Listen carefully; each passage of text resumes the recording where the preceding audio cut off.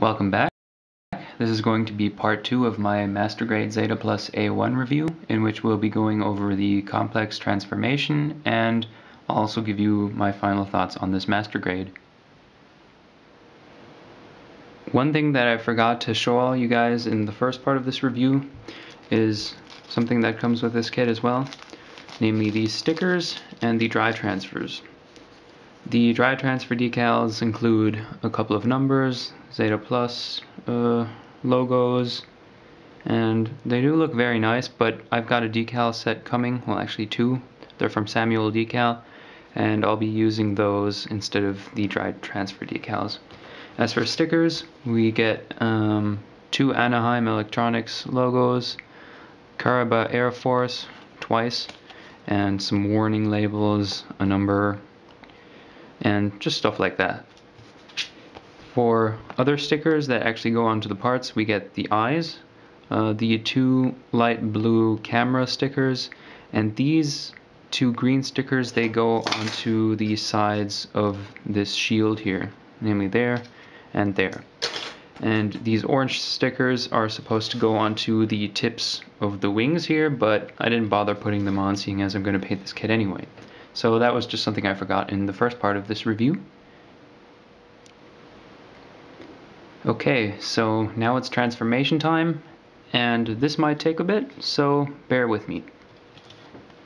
The first step is to fold up these V-fins. Next, we're going to take the shoulders, fold them down like so. Then we're going to pull the cockpit out, not just the hatch, but the entire cockpit. Then push in the head, push in the waist armor parts, like so. Now you can bend this entire upper armor over the head. Next step will be unlocking the legs.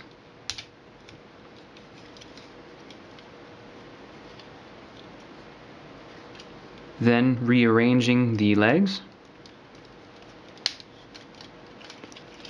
This piece has to go over the back skirt. I hope you can see that. It's not that easy. Let's rearrange the arms a bit.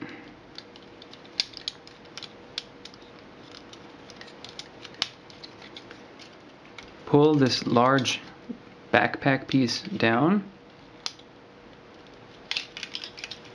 like so, all the way down. Next, we'll take the shield, swing this part up, and this one has to come out.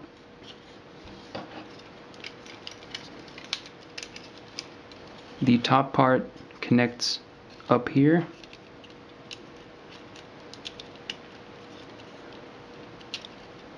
And the bottom should connect under the head. Swing these arms forward like so.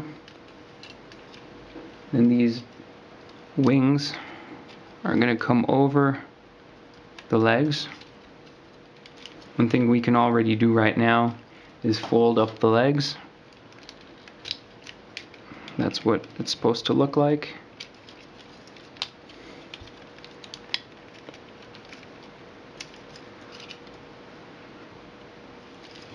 The feet have to be folded up as well. Remove this white piece on the shield. This is where the landing gear will go. Then replace it with this landing gear. Take the white piece from the crotch out and replace it with this landing gear right here. Slide it in like so. Then you will see these little white plastic pieces here on the wings. Those can be removed.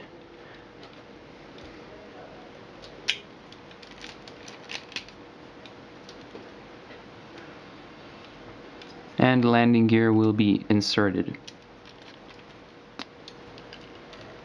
I forgot to swing the cannons up, these skirt armor cannons.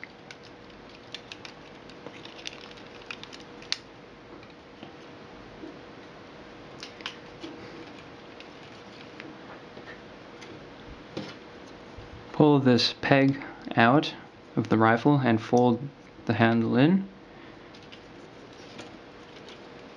and insert the rifle into this little slot. Hold on, there we go. And after some more adjustments and realigning a lot of parts, this is what the model should look like once it's transformed. All in all, this transformation took about 10 minutes, a little bit more, seeing as it was my first time. You know, if you repeat it several times, it'll go faster, obviously. But it's not an easy transformation, but I bet there's more difficult kits out there, or kits with more difficult transformations, that is. It looks pretty good, I guess, but I'd rather have it in the mobile suit mode, so I most likely won't be doing this transformation again. However, you know, it does look pretty good, and it feels relatively solid, although there's a lot of moving pieces here that can, you know, get rearranged easily if you just touch them. But generally, the transformation is pretty smartly done on this kit, especially seeing as it's still very stable. There's nothing really very loose about this kit right now. What I especially like is that the head has been completely hidden, seeing as the shield goes over the head right here, and the head slides in. So I think that's a nice touch. So that pretty much does it for my review of the Master Grade Zeta Plus A1. I guess now I'll just go over my final thoughts. First, the good stuff, and there's mainly only positive things to say. For the fact that this kit was released in 2001, it holds up really well with today's Master Grades. I mean, it is very impressive. Not all of the kits that were released 10 years ago were of this high quality. The internal frame, although it's not a full internal frame, is very sturdy, which is not very typical for kits who have more or less complex transformations. So that's definitely a plus with this guy. He is going to hold most of his poses really well, and I think everyone's going to look forward to that.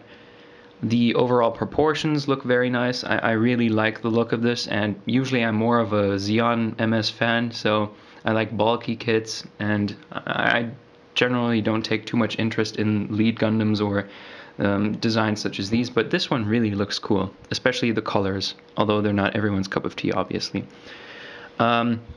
Yeah, that's pretty much all the good stuff. I mean, it's such a cheap kit, 2,400 yen on most online stores. That's really, really cheap for something like this. It's a big kit.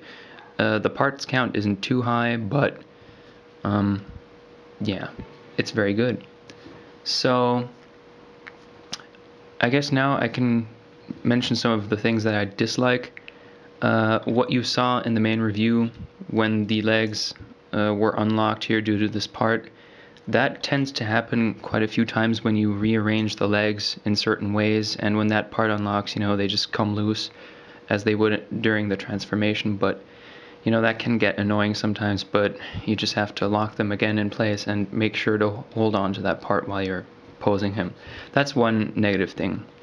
The other one would be the shallowness of these panel lines.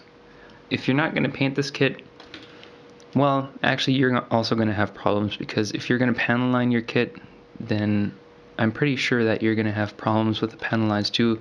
They're so shallow that I think even a Gundam marker won't really do a very good job. And if you're one of those people who clean up the panel lines after you've lined them with Gundam markers, you know, with a Q-tip or something, I can imagine due to the fact that they're so shallow, the Q-tip will pick up most of the Gundam marker in the panel line as well.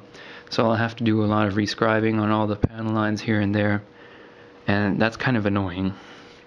The second thing I dislike, well, yeah, it's the beam rifle. The design is pretty cool actually, but it's just the fat seam and having to deal with that later on. That's kind of a pain in the butt, but I mean, for 10 years ago, I guess that wasn't so bad. So I'm not going to complain too much about that.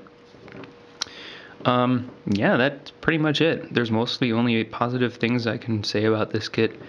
It's really nice, cheap, affordable, and if you've always wanted a Zeta style kit with a different twist, namely the colors and the test type, prototype design, this should be on your list of kits you'll want to buy.